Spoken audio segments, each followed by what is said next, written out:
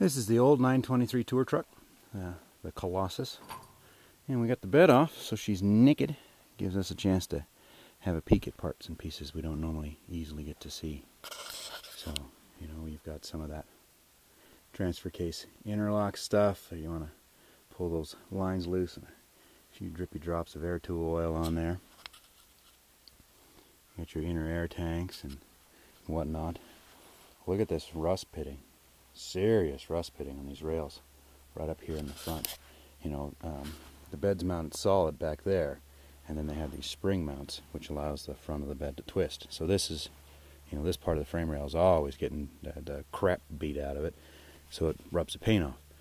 Now I got the truck out of Utah, though who knows where it came from before then, and I wonder if this is, you know, Great Salt Lake damage in here. Whatever it was, at some point the bed had been lifted off. That had been sandblasted and then sprayed with the tan and then put back on. I just added an extra little layer of some rust preventative stuff. Other things that came to light. Once I had the second truck to compare to, and once we had the bed off, we could see that these springs are bent. There's like a reverse arch, and some of the leaves are actually bowing almost up in many ways. You can see the gap right there. So this part of the pack has been bent up.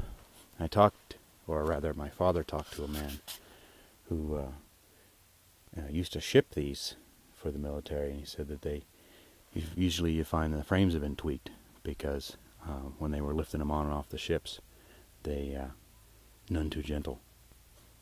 I don't know if it's true or not, but maybe it got dropped or just a life of overload and abuse for some reason. But the spring packs were bent. Frame wasn't, just that rust pitting. But yeah, it was an interesting idea. They look completely different when you take their clothes off, strip them down. The other one, it's fascinating. The bottom, or rather, yeah, the bottom two leaves right here on the other, the 925, neither of those is painted, so it means that basically you're dealing with a spring that's been dismantled, and the top, or I should say bottom, two spring leaves have been replaced on both sides. I thought that was fascinating. I wonder what provoked that, because it couldn't have been easy. It must have been a lot of work. But it does allow us to see the difference in the two trucks. The wear, the tear, the abuse. That one must have just sat out somewhere.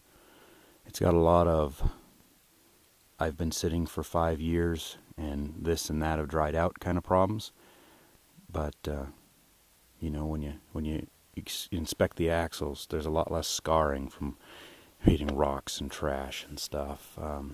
When you go to shift it, of course the shift tower could easily have been replaced, mind you, but the little rubber tits are still on it, and they actually poke your hands, and you know, all the paint is still in the windshield wiper knobs and stuff like that. So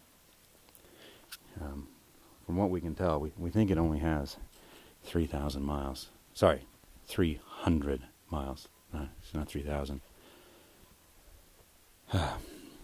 You know, you can never touch the gauge clusters, but it's just there's nothing. There's the paint is still on the gas pedal. You know, granted, could have been repainted. You know, obviously, stuff like that. But there's a real feel and difference between the two trucks. This was going to be our backup. You know, because it's already set. That's why we're leaving the bed mounts on that bed. That if something were to go wrong with the new truck, you know, tow it here, lift the beds, swap, I go back to work, and then we deal the rest of it later. So it was a bummer when that motor let go on the drive up here. 2 brand new Michelins on the front of it. But that's what they look like naked. Sexy beast.